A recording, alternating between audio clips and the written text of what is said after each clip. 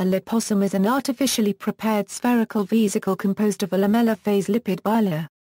The liposome can be used as a vehicle for administration of nutrients and pharmaceutical drugs. Liposomes can be prepared by disrupting biological membranes. Liposomes are often composed of phosphatidylcholine-enriched phospholipids and may also contain mixed lipid chains with surfactant properties such as egg phosphatidylethanolamine. A liposome design may employ surface ligands for attaching to unhealthy tissue. The major types of liposomes are the multilamellar vesicle, the small unilamellar liposome vesicle, the large unilamellar vesicle, and the cochleate vesicle. Liposomes should not be confused with micelles and reverse micelles composed of monolayers.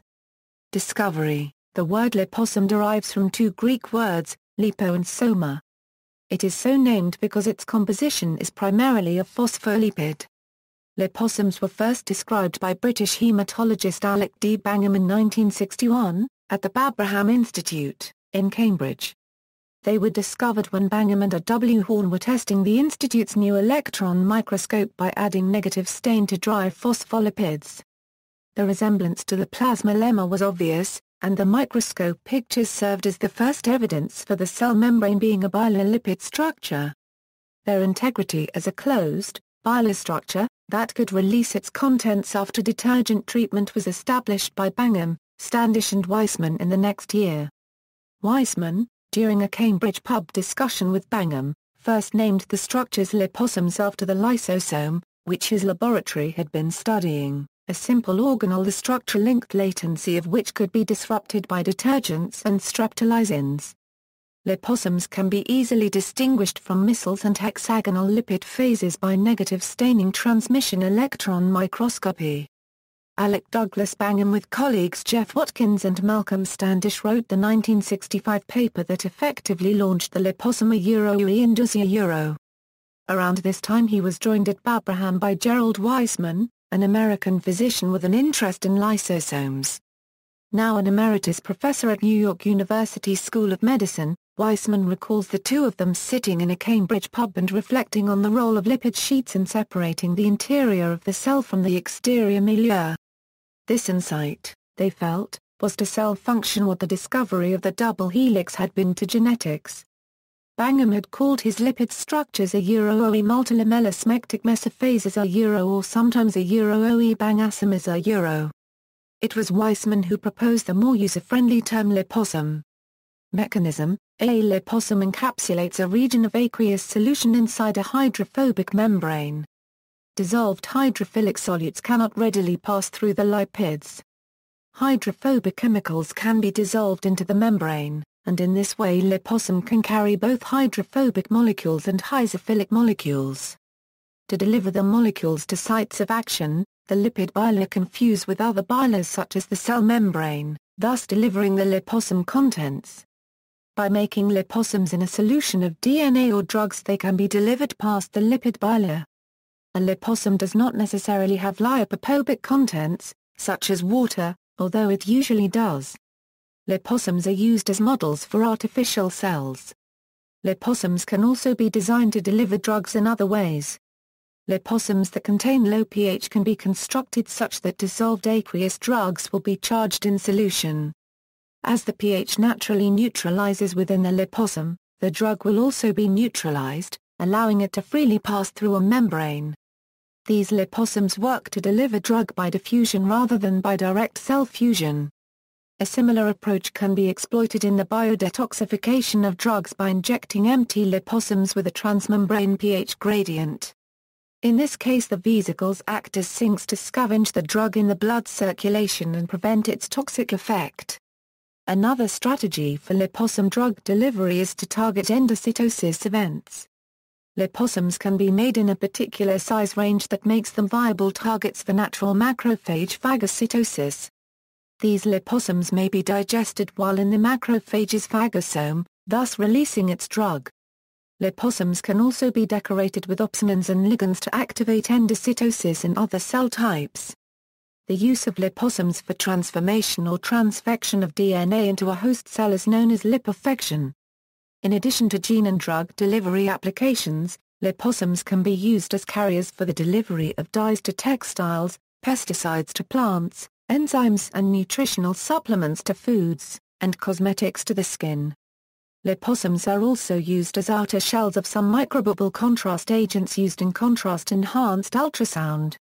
List of drugs. As of 2012, 13 drugs with liposomal delivery systems have been approved and 5 additional liposomal drugs were in clinical trials. List of clinically approved liposomal drugs, dietary and nutritional supplements, regarding the use of liposomes as a carrier of dietary and nutritional supplements. Until very recently the use of liposomes were primarily directed at targeted drug delivery. However, the versatile abilities of liposomes are now being discovered in other settings. Liposomes are presently being cleverly implemented for the specific oral delivery of certain dietary and nutritional supplements. A very small number of dietary and nutritional supplement companies are currently pioneering the benefits of this unique science towards this new application. This new direction and employment of liposome science is in part due to the low absorption and bioavailability rates of traditional oral dietary and nutritional tablets and capsules. The low oral bioavailability and absorption of many nutrients is clinically well documented.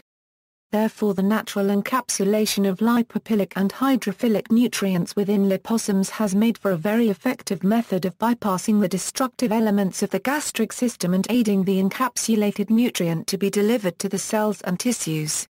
It is important to note that certain influential factors have far-reaching effects on the percentage of liposome that are yielded in manufacturing.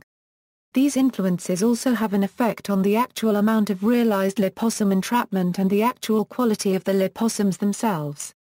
These are very crucial elements which lead to the long-term stability of the liposomes. These complex yet significant factors are the following: the actual manufacturing method and preparation of the liposomes themselves, the constitution, quality, and type of raw phospholipid used in the formulation and manufacturing of the liposomes, the ability to create homogeneous liposome particle sizes that are stable and hold their encapsulated payload. These primary and key elements comprise the foundation of an effective liposome carrier for use in increasing the bioavailability of oral dosages of dietary and nutritional supplements. Manufacturing: the correct choice of liposome preparation method depends on the following parameters: the physicochemical characteristics of the material to be entrapped and those of the liposomal ingredients, the nature of the medium in which the lipid vesicles are dispersed, the effective concentration of the entrapped substance and its potential toxicity. Additional processes involved during application: delivery of the vesicles, optimum size, polydispersity and shelf life of the vesicles for the intended application, and batch-to-batch reproducibility and possibility of large-scale production of safe and efficient liposomal products. Formation of liposomes and nanoliposomes is not a spontaneous process. Lipid vesicles are formed when phospholipids such as lecithin are placed in water and consequently form one bilayer or a series of bilayers, each separated by water molecules, once enough energy is supplied. Liposomes can be created by sonicating phosphatidylcholine-enriched phospholipids in water. Low shear rates create multilamellar liposomes, which have many layers like an onion. Continued high shear sonication tends to form smaller unilamellar liposomes. In this technique, the liposome contents are the same as the contents of the aqueous phase. Sonication is generally considered a gross method of preparation as it can damage the structure of the drug to be encapsulated. Newer methods such as extrusion and Motsafari method are employed to produce materials for human use. Prospect: further advances in liposome research have been able to allow liposomes to avoid detection by the body's immune system, specifically, the cells of reticuloendothelial system. These liposomes are known as stealth liposomes, and are constructed with PEG studding the outside of the membrane. The PEG coating, which is inert in the body, allows for longer circulatory life for the drug delivery mechanism. However, research currently seeks to investigate at what amount of PEG coating the PEG actually hinders binding of the liposome to the delivery site. In addition to a PEG coating, most stealth liposomes also have some sort of biological species attached as a ligand to the liposome in order to enable binding via a specific expression in the targeted drug delivery site. These targeting ligands could be monoclonal antibodies, vitamins, or specific antigens. Targeted liposomes can target nearly any cell type in the body and deliver drugs that would naturally be systemically delivered. Naturally toxic drugs can be much less toxic if delivered only to diseased tissues. Polymersomes, morphologically related to liposomes, can also be used this way. In case of tumor development, certain anti-cancer drugs such as doxorubicin and daunorubicin are provided through liposomes.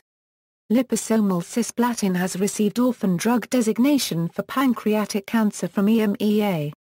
See also, Attribution, lamellar, lipid bilayer, targeted drug delivery, references.